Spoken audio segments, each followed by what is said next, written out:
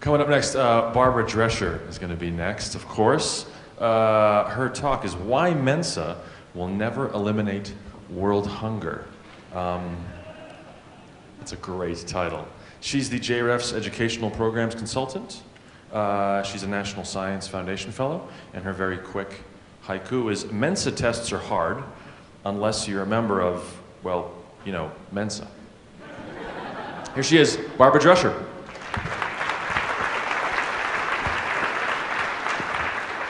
Thank you. And thanks for coming out so early to see Richard Saunders and not leaving when I took the stage. Hey, I'm going to jump right in and tell you a story. Paul Frampton fell for a honey trap. He's a divorced man of 68. He'd begun corresponding with this woman, Denise Milani. She's a bikini model in her early 30s, and he started talking to her in November of 2011. Now, although he'd never... You have slides? You have slides? Yay, okay. So, if you can't tell, Paul is on the left, Denise is on the right. So anyway, again, she's a bikini model in her early 30s, and he started talking to her online in November of 2011. He never really spoke with her, not directly, it was always in text. But in January of 2012, he decided to set out to Bolivia, where she was doing a photo shoot, to meet her. 2 weeks later, he was sitting in a jail in Buenos Aires, arrested for transporting 2 kilos of cocaine into the country. So this is what happened. Paul Frampton was sent a ticket from Chapel Hill, North Carolina, to Bolivia by way of Toronto. When he got to Toronto, he discovered that the ticket for the second leg was not valid.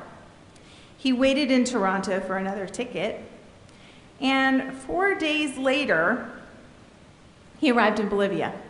But Milani was no longer there. She had to go to Brussels for another photo shoot.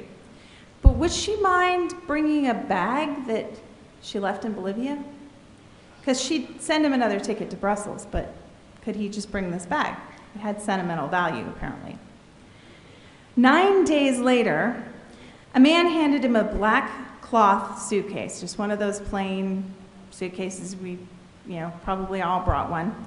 And he filled it with his dirty laundry and he headed to the airport. And he was sure he was soon going to get off a plane in Brussels and head for a hotel where he would finally meet Denise Milani. But he didn't make it out of the airport in Buenos Aires. The evidence suggests that Frampton knew the bag contained cocaine. It even suggests that he knew how much was in it. But it also suggested that he believed that Denise Milani loved him, and he seemed to think that they would sell the cocaine, get married, settle down, and have a family. So if you're like me, about now you're wondering just how dumb this guy is. Okay. Well, Paul Frampton's a tenured professor of physics at UNC. He's got over 450 publications. That's an astronomical amount, by the way. He's co-authored with 3 Nobel laureates. He's not stupid. But I don't think any of you would deny that what he did was pretty stupid. So what does this have to do with world hunger? Well, as a young adult in the late 80s, I was really searching for something. I was searching for people that I could talk to that would give me a challenge, science, literature, deeper meaning, all those things you look for when you're late adolescent, young adult. And that's probably why a lot of you came to this meeting, or why you go to the local skeptics in the pub, to meet other people who can talk to you about deep things that not everybody wants to talk about. Well, I joined Mensa. And I'm not afraid to admit it. I had a good excuse. I was young, naive, and ironically, pretty stupid. So those of you who haven't heard of it, Mensa is an organization, it's really a club. And the only criteria for membership in this club is that your IQ is in the top 2% of the population. Now, that's only 1 in 50 people. That's really not all that exclusive if you think about it. In fact, it's probably closer to 1 in 25 because of a little thing we call measurement error. So a lot more than 1 in 50 probably get in. But I thought 1 in 50 at the time. I didn't know anything about statistics. And I thought 1 in 50 was probably enough to give me what I was looking for, to guarantee that there would be some smart people that I could talk to that would, talk about deep stuff and science and all of that. And I thought that I would probably feel pretty stupid when I was around them, but that was a good trade-off. So imagine my excitement when that packet came in the mail. And I pored over the contents, and there were events and special interest groups, they're called SIGs for short, that I could participate in. And so I went through the list of SIGs, and I saw a bunch of cool stuff like Scrabble by mail. Okay, that's fun, but if all I wanted was a challenge in Scrabble, I could let my mom kick my ass.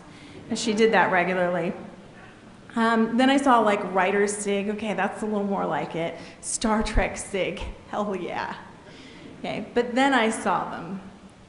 ESP SIG, Angels SIG, Astrology SIG.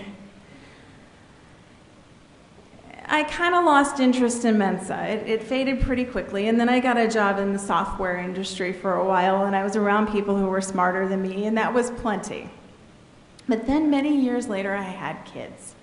And like a lot of people who kind of lose their, are not real interested in religion until they have kids, and suddenly they're interested because they want to make sure they raise their kids right, I rejoined Mensa. The hope was really that my very geeky kids who outrun me intellectually, I thought that they might feel a little more comfortable if at least once in a while they were able to hang around kids that I knew, we had a test that said that they were smart. Okay, so I got the information, and now I can get it all online. And I saw the list of SIGs, and a lot of them are still there. In fact, here's the list of some of the SIGs that you can currently see on the list at Mensa. There's a parapsychology SIG, there's conspiracy theories, there's a prepper SIG, there's all the usual religious affiliations, including atheists. Oh, you'll have to look that one up. So he asked what starving the monkeys is. Just look it up. I can't explain it. I'm sorry. It's based on a book. So I also did what I did before. I read the material, and I started reading the Mensa Bulletin.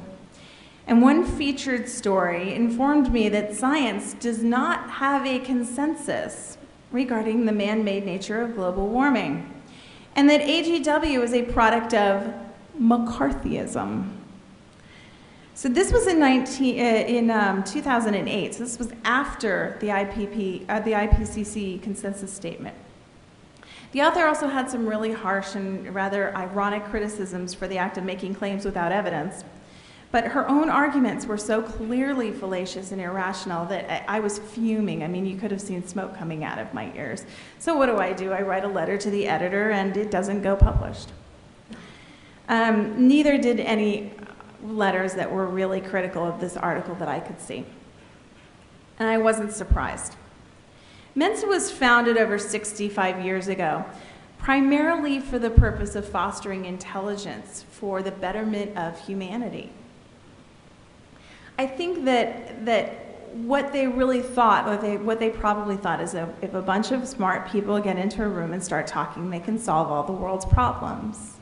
But that was 65 years ago, and frankly, I'm really not quite sure what Mensa has done other than provide some scholarships. Now, individual Mensans have, yes, because they're smart, okay? But as a group, they make games. I like the games. But they make games, okay?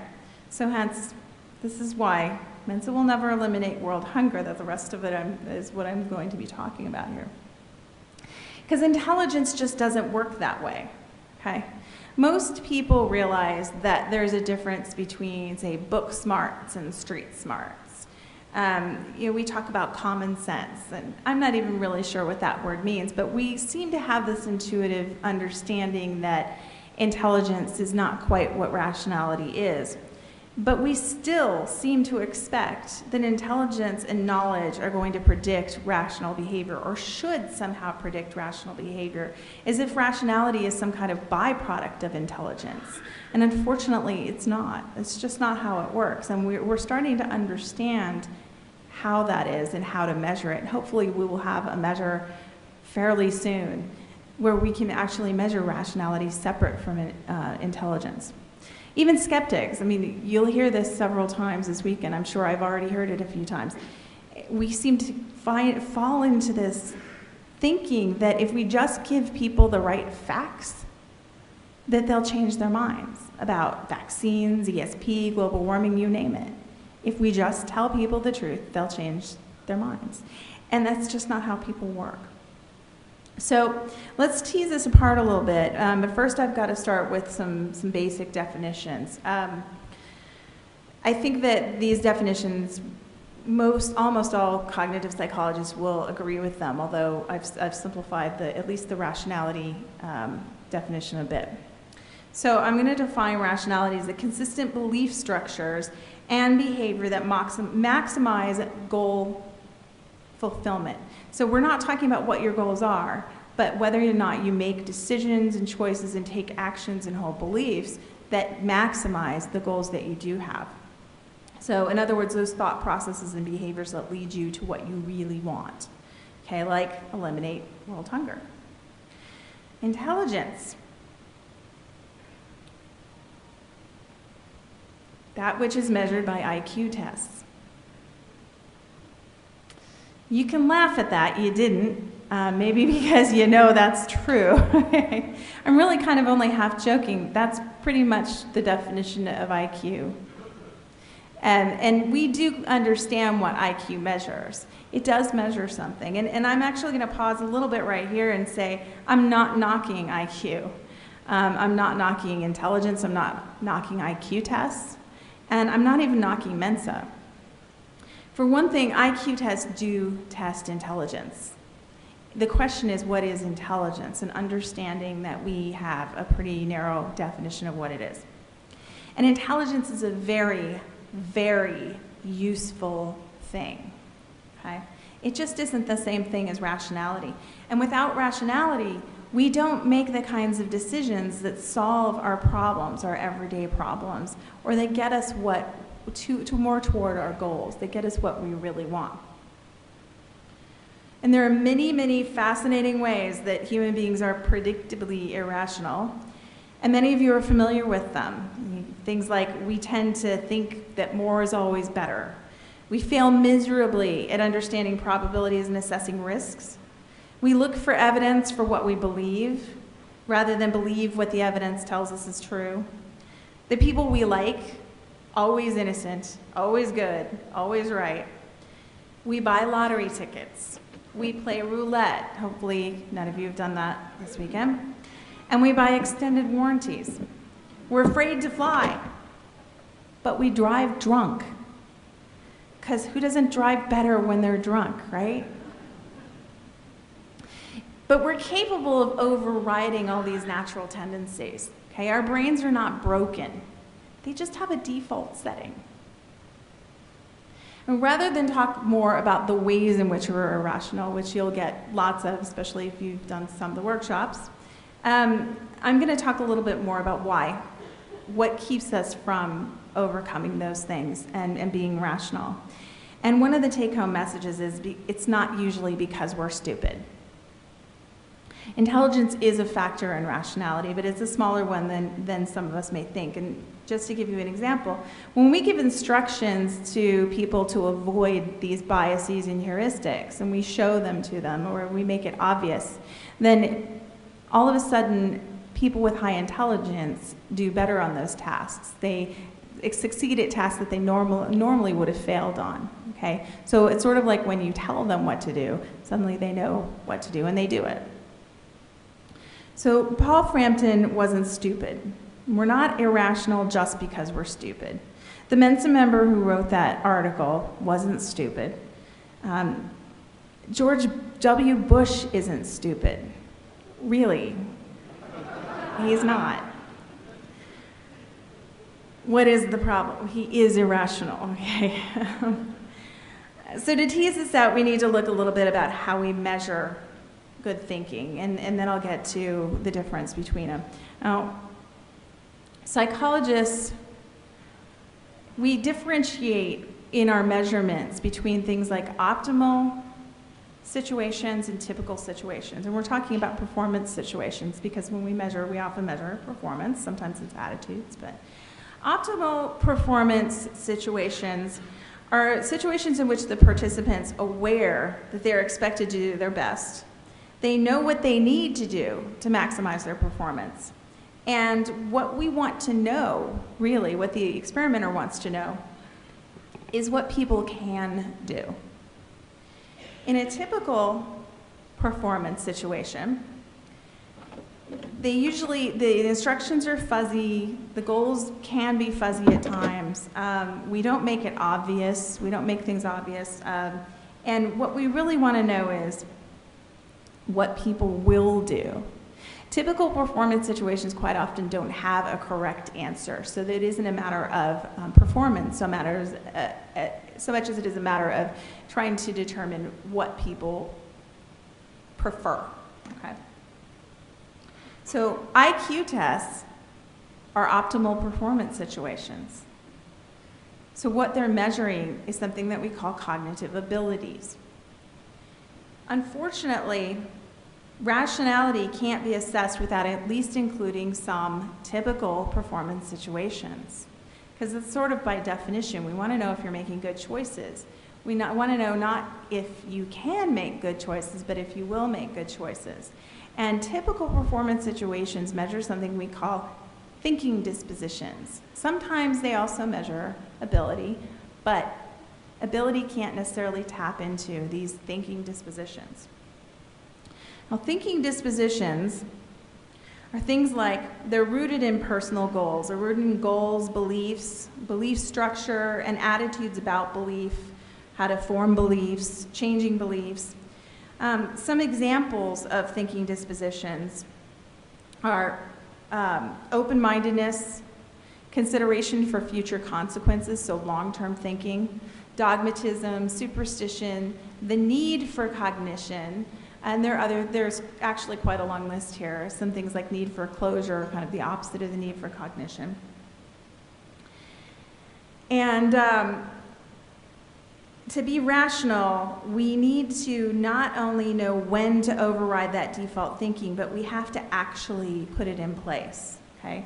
So it requires more than critical thinking, more than problem-solving ability. It requires us to hold our current worldview in a kind of escrow, you know, while we consider an alternative view with an open mind. And some of these thinking dispositions get in the way of that. I mean, clearly things like dogmatism are going to get in the way of you holding your current beliefs back so that you can examine something with an open mind. Okay, so let's talk a little bit about some of the thinking dispositions that get in the way of being rational.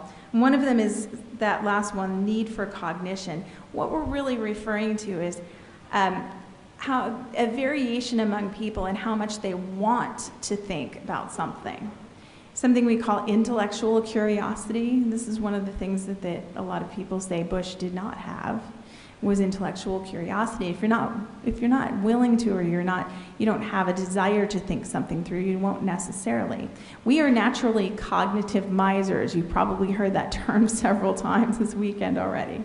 And that means that we use as little energy as possible to meet our goals. What we don't always consider is, are we meeting our actual goals? And I'm going to give you an example here. This is a great problem that I like. It's a classic. Jack is looking at Anne, but Anne is looking at George. Jack is married, George is not. Is a married person looking at an unmarried person? You have three options, yes, no, and cannot be determined. Okay, very quickly without thinking about it too much. Who says yes? Who says no?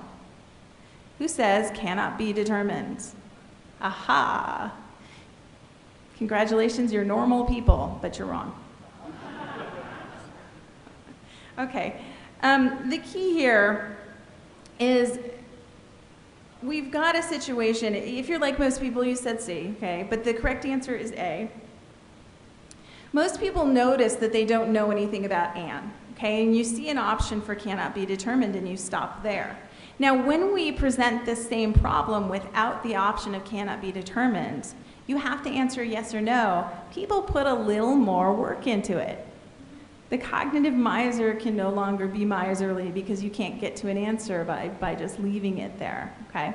You have to think of the alternatives. Here's the possibilities. If you think about it, Anne is either married or unmarried, and you won't know if she's married or unmarried, but it doesn't, if you think about those possibilities, then you'll realize that it doesn't matter. Because if Anne is married, well, then she's looking at George, who's not married. And if Anne is not married, Jack is looking at her. So either way, the answer is correct. Okay? Yeah, a lot of you are going, oh, now it's obvious, right? But we have to actually take the time to consider those alternatives so that we realize that we can solve our problems. And a lot of time I think people just throw their hands up thinking they can't solve the problem. Okay, so that need for cognition is one of those thinking dispositions that affect rationality. And there's actually many. I'm kind of giving a composite view here because there's too many. And some of them are very highly related, like open-mindedness, adherence to belief, and flexible thinking. These are all related, and they're actually related to the next bullet point I have. Overconfidence and one-sided thinking, that's a big one. The more overconfident we are, the less open-minded we're going to be and the less flexible we're going to be because we think we're right. We don't think we have a reason to listen to what somebody else is saying. And now, why is this so bad? Well, returning to our professor and drug smuggler, Paul Frampton was warned by a friend and colleague when he was in Bolivia. He called a friend and told him what was going on, and the friend said, okay, who's your next of kin, because you're not coming home. And he laughed it off, okay? But the text messages that he sent to Milani while he was waiting in the airport made it clear that he knew about the cocaine. He actually thought those messages would exonerate him, even though they're all about selling the cocaine. Because he thought that it would exonerate him because it also made it clear that he was transporting the bag for someone else. Somehow that was okay. In his eyes, he was innocent because it wasn't his bag. And it should be no surprise to any of the psychologists in the audience that 2 psychologists testified that Frampton had traits of narcissistic personality disorder. His downfall was overconfidence. Okay, so that's one of those thinking dispositions that he was real low on, well, I guess real high on overconfidence. And if you're overconfident, you don't even think about the way the rest of the world might work. And that can put you in hot water in a lot of ways. It's also very damaging in everyday life. And Dylan Keenberg and I conducted a study a few years ago after noticing a correlation between entitlement attitudes, study habits, and academic performance. And we learned that students with high entitlement attitudes were the most overconfident. And that shouldn't be surprising, but they were also the least competent. And that's the Dunning-Kruger effect, for those of you who are familiar with it, and for those of you who aren't, please look it up, it's excellent. They tend to attribute academic performances to outside control, things that are outside of their control, like the teacher or the test, the type of test. And these students also tend to use poor study strategies like flashcards and memorizing bullets on lecture slides and things. And this created something that I call, a cycle of incompetence. Okay, I'm actually going to backtrack a little bit here and talk about some of the reasons we're irrational. And then I'll show you the cycle of incompetence. The things that we think we're irrational about, we think we're irrational sometimes because we're stupid, because we lack some information or lack of education, so that's ignorance as well. But the things that we overlook are the things that are related to thinking dispositions. That we're lazy, we're cognitive misers, and we're overconfident. I call that arrogant. So we are irrational for many different ways, for many different reasons. Sometimes it's because we're stupid, sometimes because we're ignorant, sometimes because we're lazy, and sometimes because we're arrogant, and sometimes it's some combination of the above. And that's just a short list, really. Okay, so here's our cycle of incompetence. What happens is students don't know that they don't know. They think they understand the material. The feedback they get that says that they don't, is dismissed as somebody else's, the teacher hates me, or, I just don't know how to answer the question right. And so they don't think that they need to change their ways, and they feel entitled to continue with the poor study strategies. They also feel entitled to get good grades. So I want to also talk about why it's so important that we are more rational. And this is a study that demonstrates cognitive laziness. You ask people to allocate 100 livers to 200 children who need liver transplants, and they do pretty much what you expect them to do when you tell them a group A has 100 children and group B has 100 children. They give 50 to each. But then when you tell them that group A, all the children in group A only have an 80% chance of surviving the surgery, and group B has a 20% chance of surviving the surgery, what happens is you don't get everybody giving the livers to group A. Only a quarter of the people give all of the livers to group A with the best chance of survival. Another quarter still divide it 50-50, and the rest are in between. And what's so bad about that is the difference between these two choices is 30 dead children. They're not meeting their goals. What their goal is to save as many children as possible. And when they ask people, why do you still give livers to the children who don't have as great a chance of surviving, people say things like, oh, I want to give them hope. And one person even said that they believe in God and God doesn't work in numbers. So we could accept those answers and we could consider, hey, it's emotion driving their choices. But the problem is they've done a study to test that. When they allocate the livers to children individually and then they list them in order of survival chance, people have absolutely no trouble giving all of the livers to the top 100 children. It was only when they grouped them that they tried to distribute them evenly. So all that language about hope and everything, it's great and it's compassionate, but it's a justification for being lazy and not getting what you really want. Because what should happen here is you should see this kind of a distribution if what they wanted to do was give the kids at the bottom hope. And you actually see this distribution. So, one of the last take-home messages that I want to give you is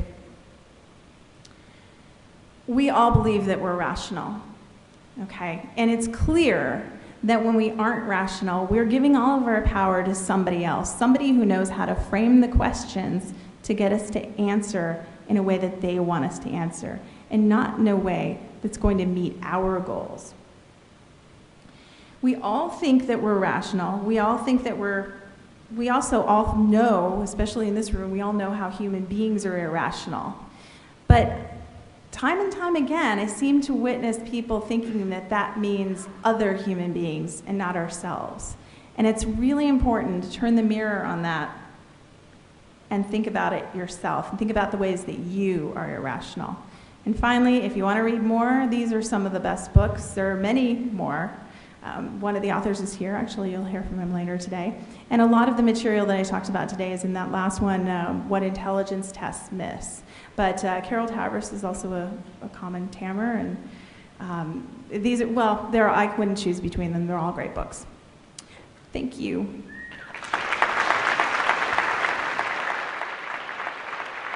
Barbara Drescher, ladies and gentlemen. Thank you, Barbara. Very nice.